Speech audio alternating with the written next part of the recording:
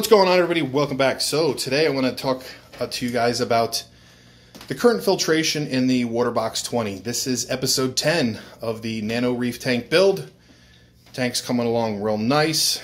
The diatom stage is completely over and everything looks really, really good. So talk to you guys about, maybe my maintenance and filtration, what's going on. So after I added the rock and the sand, the tank holds exactly 16 gallons and I think 2 cups.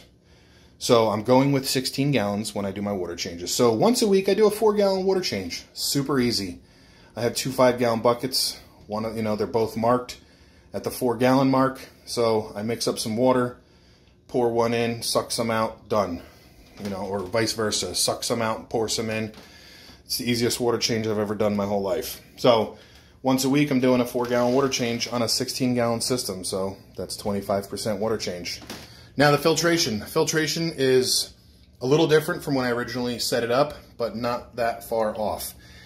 If you guys haven't seen the videos that I did on the media baskets that I have in the back, I will leave the link to that video right there. There it is. So check it out. I got the in-tank media baskets, the left section and the center section. They don't make one because this is the return pump section. So currently right now I'm only running one. I'm running the first media chamber, and the only thing I have in there is the pinky filters, and underneath in one of the compartments I have the chemipure blue nano packets. I bought the 5-pack. Each packet is good for up to 5 gallons. Now I don't have much going on in here. It's just 2 fish, some inverts, and the anemones and stuff, so there's not a whole lot going on in here. So I'm only using 1 packet for now. It's helping, keep things, I guess, stable, I guess. I don't want to overdo it because chemipure works really well. It's one thing I do have to say is you have to be careful when you're using it because it can strip everything out of your tank. Phosphates will disappear if you put too much in. So first chamber, super simple. I can easily add more. There's a whole nother chamber underneath of it. So I could add a big packet of carbon. These things are so versatile, it's awesome. Now the center section I am not using anymore. I found that I didn't really need it at the moment. I don't have a need for it. So I took it out. So I have the heater just sitting right here. And then what I did is I took 20 spheres. When I originally started this tank up, I took 20 marinepure spheres and put them in this tank. I did take the spheres from the 75-gallon reef tank, and I put them over here. They were about 6 months old, so it really helped with the cycle of the tank.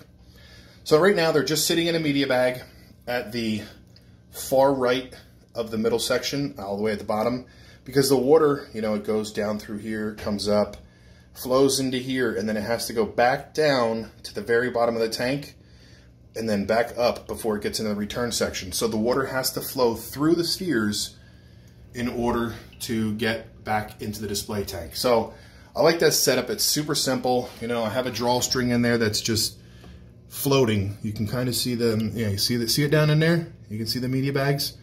That's where it is. It's perfect. It's running really well. Everything looks nice, and I'm extremely happy with it. So, 4 gallons a week water change. Pinky filters, I change them probably once a week. The chemipure packet, I'll probably just leave that in there until I see the water starting to get cloudy. And the marinepure spheres, just sitting there. I'm not even going to touch them. Don't have to do anything with them. I'll probably maybe clean this section out, the whole back section out, give it a good cleaning, like maybe once every 8 to 10 months, Unless I add more fish, which I'm already thinking about adding more fish. But anyway, so yeah, super simple. Waterbox 20, highly recommend this tank. I wish I could afford to get more. I think they're coming in around $200 price range.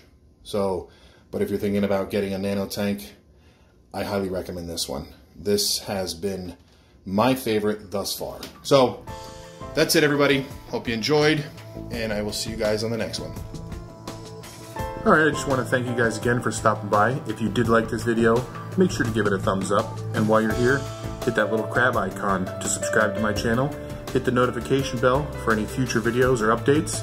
And in case you haven't seen these 2 videos, you might want to click on one and check it out. Again, thanks for stopping by.